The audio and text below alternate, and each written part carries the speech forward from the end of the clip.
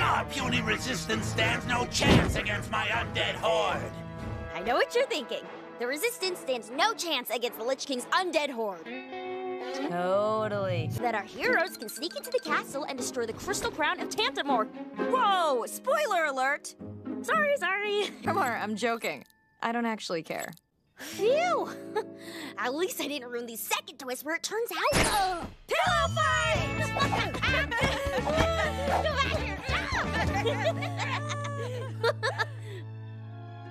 Ooh, guys! Here comes my favorite part! Oh, you guys fell asleep.